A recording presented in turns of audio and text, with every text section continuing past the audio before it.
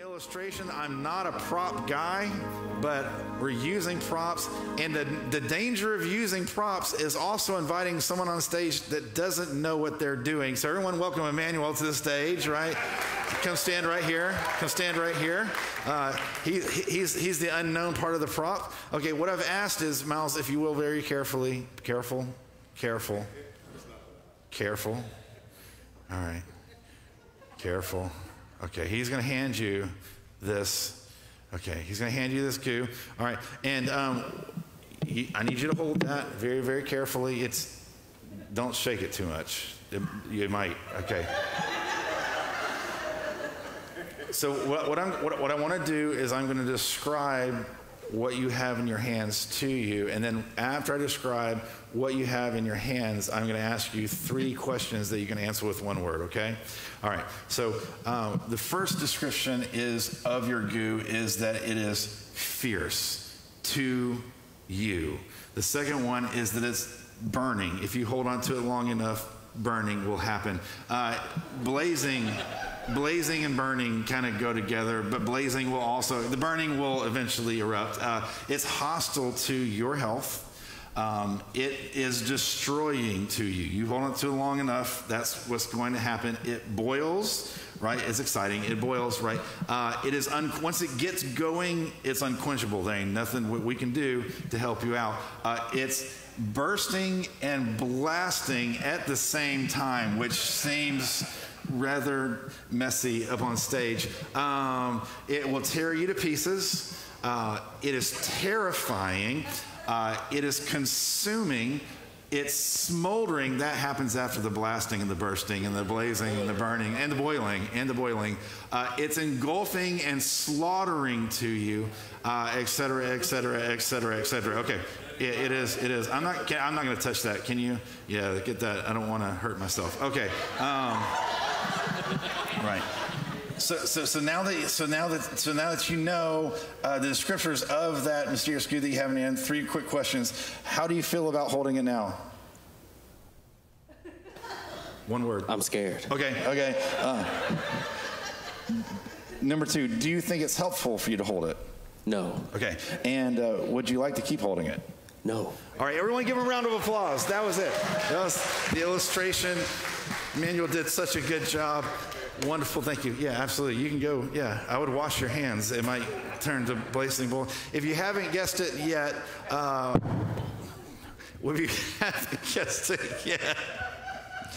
that's my son, everybody. Give a round of applause for my son. That's right. These are the descriptions of your anger in the Bible.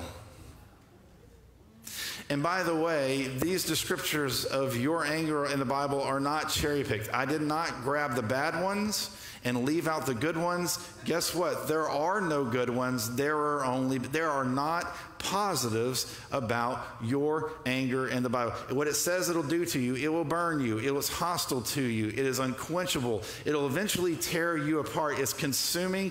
It'll engulf, and it will slaughter you. And yet I have been told, I grew up at least believing that anger was a gift from God. Did anybody else believe that righteous anger was a gift from the Lord? In fact, in my head, and I couldn't have said this out loud, but I think most of us believe that the fruits of the Spirit include anger, right? You have love, joy, peace, patience, anger, right? But it's not, look it up, it's not there. And just this past week, I got a phone call. Pastors get these phone calls because it's in me and Bishop's job description. It's just what it is. I got a phone call, and the person said to me on the other line, he said, we've been going through this anger thing. And I'm struggling with it because my family, we went through something when I was younger, and I found out this atrocious thing was happening in my household. Just utterly, and he told me about it, and what he told me about that happened in his household is no short of pure evil. Pure evil was going on in his household. And he said to me, shouldn't I be angry? If I'm not angry, am I just supposed to ignore it? And this brings up the question of this week, which is simply this: what about injustice? Everyone say that with me. What about injustice? What about abuse? What about racism? What about sexism? What about these wars that shouldn't be going on? What about climate change? What about the other party and the other party's candidate? What about the police brutality? Aren't we supposed to do something about injustice? And the answer is what? It's not a trick question. Yeah, I hope we do, right? Yes. But first, we need to know how to do it. A couple of things that you need to learn this week. The first one, this is foundational, is simply this. Our job isn't God's job, and God's job isn't our job. Y'all say that with me. Our job isn't God's job, and God's job isn't our job. Listen, here's the deal. Cordell's job is, Cordell's right over here. Cordell's job is not my job, and my job is not Cordell's job. And if we mix those up, you will suffer. That's the way that's going to happen. And let me tell you what, because what happened is a couple of months ago, every once in a while we have these microphone packs, and if you put, it's a little button, and it turns on, it turns off. Every once in a while I forget to turn off my little thing, and so I'll be talking to someone and say, hey Josh, your microphone's on. So what had happened was, worship was going on, and I was just singing, right? And my voice was going out over the interwebs, right? And they were all hearing Cordell's team and me. And Cordell came up to me afterwards. He goes, you forgot to turn your mic off. I was like, oh my gosh. He goes, I listened to it. He goes, you sing so robustly to the Lord. I was like, well, thank you. And he said, and terribly. So if you will please turn it. I was like, okay, right? Our jobs are not the same. Actually, so Romans chapter 12 talks about this. It says, it starts here. It says, do not, say everything, do not. Okay. Do not repay anyone evil for what? Okay, so that's not your job. And then it says, be careful to do. Everyone say to do. Okay, so this is your job. What you're supposed to do is you're supposed to do what's right in the eyes of everyone. If it's possible, as far as it depends on you, you're supposed to do what? With who? With everybody. Okay, your job, not evil for evil. Your job, live at peace with everyone. And then it says again, do not. Everyone say do not. Okay, this is not your job. Do not take revenge, my dear friends, but leave room for God's wrath, for it's written, it's mine to what? I will what? Says who? Okay, so revenge, avenge, wrath, not your job. On the contrary, everybody say my job. This is your job. If your enemy is hungry, you're supposed to what? If he's thirsty, you're supposed to do what? Give him something to drink. And doing this, you'll heap burning coals on his head. And then just to make sure we get it, he says, do not be overcome by evil, but overcome evil with good. What he's saying is if you try to do God's job, you will be overcome by evil. Two quick truths on this. Number one, in order to justify our right to revenge, we have to confuse ourselves with God. When we walk around in anger, and we say, I'm going to make them pay because they done did me wrong, you are confusing yourself with God. You're trying to take his job. That's not your job. Our job is to what? And who? You're like, I don't know, Josh. I don't know if I'm buying into this yet. Well, let's go to Jesus for a second. Maybe you'll buy into Jesus. I hope this is a Christian church. Because Jesus says, you have heard that it was said, eye for an eye and tooth for a tooth. Let me say this. You hear this every day on your news station. And I don't care which news station you listen to. You hear it on your news station. They say, let's take the other party down no matter what. That's what you hear said every day. But Jesus says, but I tell you that if someone slaps you on the right cheek, you're supposed to what? Turn the other cheek. He says, if someone wants to sue you and take your shirt, you're supposed to do what? He says, if anyone tries to force you to go 1 mile, you're supposed to do what? Go 2 miles. And in case you're confused, Jesus goes on a little bit. It's a long sermon. He says, but you have heard it said, love your neighbor and hate your enemy. That's the other message that you hear on your news station every day. And I don't care if it's the left, I don't care if it's the right. Your news station says, love the people that are like you, hate the people that are not. You are being literally taught to hate every day. But Jesus says, but I tell you, we're supposed to what? And do what? Pray for those who persecute you. Our job is to love and serve our enemies. Our job isn't God's job, and God's job isn't our job. You see, this is where the question comes in. Because the question comes in, we're like, okay, great, I see what you're saying, I understand that, but what about injustice? What about the injustice that I received? What about what happened in my family? What about what my employer did to me? What about the things that I see on TV? What about all the things that we're wrestling with here and globally? Aren't we supposed to do something about it? And the answer is still what? Yes, but anger shouldn't motivate your justice work. What should? Okay. Martin Luther King Jr., 1955, Montgomery bus boycotts. During that period of time, one of the many things that happened is the powers that be refused to make settlement, refused to come together and land the plane and bring peace in the situation, but they blamed it on Martin Luther King. They defamed him. They went out and said in the newspapers, they said over the radio waves, they said, we would reach a settlement if Dr. King would reach a settlement, but he just won't come to the table, which was a blatant lie. And Dr. King said this in his autobiography. He said, that Monday I went home with a heavy heart. I was weighed down by a terrible sense of guilt. Why did Dr. King feel guilty? He remembered that on 2 or 3 occasions I had allowed myself to what? And what? He said, I'd spoken hastily and resentfully, and yet I knew this was no way to what? Solve a problem. You must not harbor anger, I admonish myself. You must be willing to suffer the anger of the opponent and yet not what? Return anger. You see, Martin Luther King, the Reverend Martin Luther King, knew. He acted, but he didn't act from anger, because if he acted from anger, he knew it wouldn't work. Everyone say it wouldn't work. Right? Because he knew, as a reverend, what was in this passage.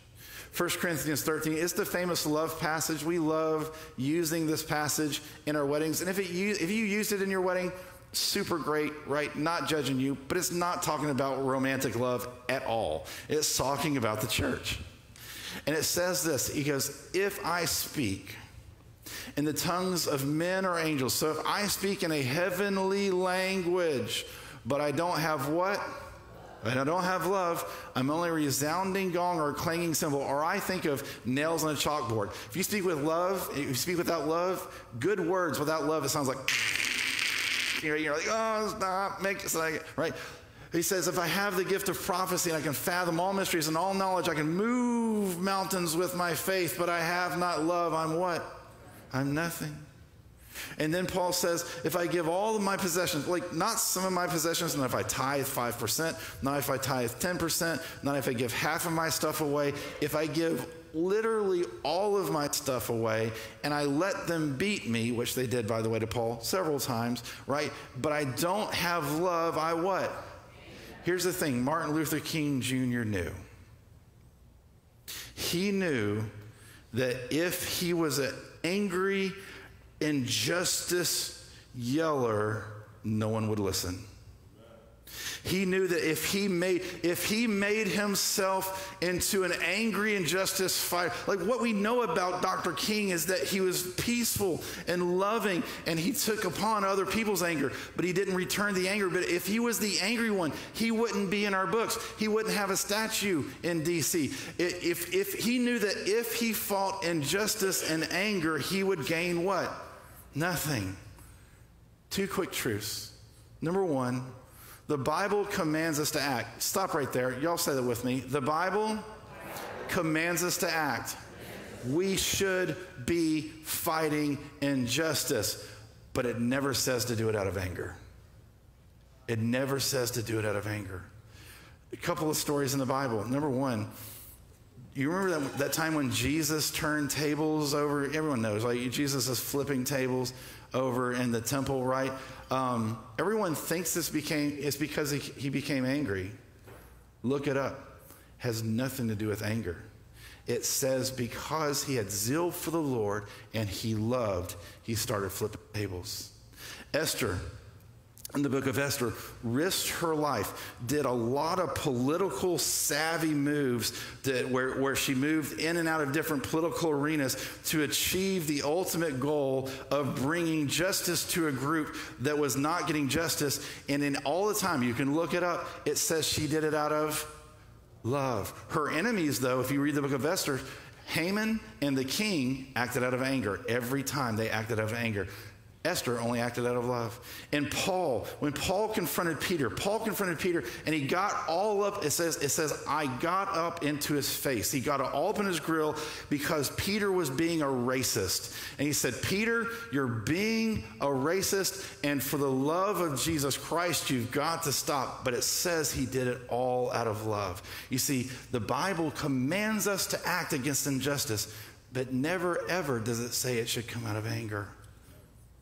Another Christian pastor, one that we've heard of a little bit less, says this. Dietrich Bonhoeffer says, Jesus will not accept the common distinction between righteous anger and unjustifiable anger, which is the premise of this whole series. There is no such thing as righteous anger. We think there is, but there's not. Jesus rejects all of it.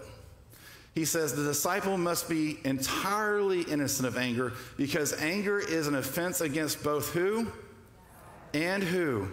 His neighbor. Here's the deal. When you read that, you probably think to yourself, this pastor that's telling me never to be angry, he seems like some pie in the sky, ivory tower theologian that never gets out, that just pushes his glasses up like this and writes stuff to us. No. Dietrich Bonhoeffer tried to kill Hitler. Like, I mean, you know, right? Plot to get failed, got caught, got jailed, and got hanged for it. And like, whether you think that's a good thing or bad thing, you can argue about whether that's a good thing or bad thing later. But what he's saying is, I tried to bring justice out of love to save millions of people. That's truth number one. And here's truth number two. And I believe truth number two is the truth that many of us need, and many of us are confused. And so if you walk away today with just one thing, maybe it's truth number two, and that's this. Anger and action are not the same thing. Can y'all say that with me? Anger and action are not the same thing. We confuse these two. We think that if I'm not angry, I'm accepting the injustice that they're sending my way. If I'm not angry, I'm not doing anything. Here's the thing. They're not the same thing. Have y'all heard of a thing called slacktivism? Everyone say slacktivism? Right? You haven't probably heard of that technical term, but you've seen it. What slacktivism is it's slacking and activism put together. What is slacking and activism put together? This is what it looks like. I've seen it most on Twitter or on X. I can't get used to that. On X, right? But it's on the Facebooks and it's on the Instagrams and the TikToks and all that kind of stuff. Here's what it is. Someone sees a social justice issue, either one that they are for or one that they're against.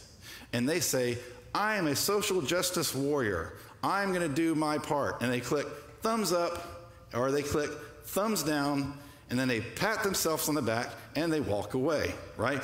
Here's right. It's like, I'm fighting injustice. Click, click, click, click, click, click, click, click, click, click, click, click. I'm so angry. Click, click, click, click, click, click, click, click. Here's what's interesting.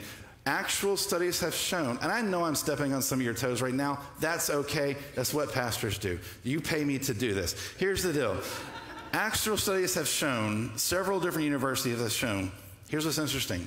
The more likely a person is to click, click, click, click on the internet, the less likely they are to actually do anything about said issue. So for example, the more likely you are to click, help the poor people of wherever feed the starving children, statistically, you are a lot less likely to actually help the poor starving children of wherever, because the dopamine gets sent to your brain. The dopamine gets sent to your brain, and your brain tells you, you did all you need to do. Good job, you. Go buy some pizza, right? That's what it's, right? That's your brain tells you to do, right? That's not acting. That's just being angry. Angry and action are not the same thing. That's why Dietrich Bonhoeffer, Reverend Bonhoeffer, acted. He tried to end World War II, but he did it out of love. Reverend King acted. He helped end segregation. He did it out of love. Jesus of Nazareth acted. He ended death. He defeated the devil for you, but without anger. Anger and action are not the same thing. And here's the deal. Acting out of anger isn't a sign that you trust in God's plan. It's a sign that you think it's all up to you. Y'all remember when Peter was in the garden? He was just cutting off. I love the fact that, like, over the past 3 weeks, I've always done Peter's just cutting off people's ears, you know, like just whacking them, whack, whack, whack, right? But, you know, Peter's in the garden, and Peter, you know, Jesus is getting arrested, and Peter looks at Jesus, and he's like, he's not doing anything. Somebody's got to do something. And so in anger, he starts slicing ears, right? Or James and John, like, you know, Jesus wants to stay at the Holiday Inn there in the Samaritan village, and the Holiday Inn's like, there's no room in the inn again, right? And Jesus is like, okay, well, I guess I'll go to the next town. And James or John's like, well, Jesus isn't doing anything, so let's burn the whole city down, right? Let me ask you a question. Over the past week, over the past month, how many times have you looked at your life and said, Jesus isn't doing anything about it, and I'm angry. I guess I must step in. It's not what he tells us to do. He tells us to do something different. He tells us to wait. Everyone say wait. It says this, Psalm 37 says, evildoers, they'll be cut off. But those who what? Wait on the Lord, they're the ones that will inherit the earth. Later on in the same psalm, he tells us to what? Wait on the Lord. That's your job. And he says to keep his way. That's your job. And his job, will exalt you to inherit the earth, and he'll take care of your enemies. His job, exalting you, taking care of your enemies. Your job, waiting and obeying. Says it again in the Proverbs. He says, don't say, I'm going to get evil for this wrong. We're supposed to do what? To do what? To handle the matter. Let's go back to Dr. King, Reverend King, for a second. In his most famous speech, I have a dream. He says, I have a dream that one day, ever say one day? He says, I have a dream that one day that America will live out being created equal. He says, I have a dream that one day, say one day, that my African-American little children will play with those little white children. Those white little children will play with my African-American children. He says, I believe that one day, everyone say one day, he said that the freedom that we're promised will ring out. He says, I have a dream that one day, say one day, that we will not be judged by the content of our, but we will be judged by the content of our character and not the color of our skin. Here's what Dr. King did. He loved, he acted, and he waited. He loved, he acted, and he waited. He loved, he acted, and he waited. But that begs the question, where do you and I get the power to do the same thing? And the answer is simply this. You and I, we can react to injustice with love because Jesus reacted to what? How? Think about this. In the garden, we're back in the garden, right? And Jesus is getting arrested, right? You know, Judas turned on Jesus. The guards are circling around, starting to put the handcuffs on Jesus. And Peter boils up in anger and says, Jesus isn't doing anything. And this is injustice. This is injustice. And so he, acting out of anger, starts cutting off ears. And he says, vengeance is mine, says Peter. I will avenge, says Peter. I will do something about injustice and anger, says Peter. Because he thinks that's the thing to do. But later that night, everyone say later that night. Later that night, Peter did the same thing. Peter turned on Jesus 3 times. I don't know that man. I don't know that man. I don't know that man. And then the rooster crowed.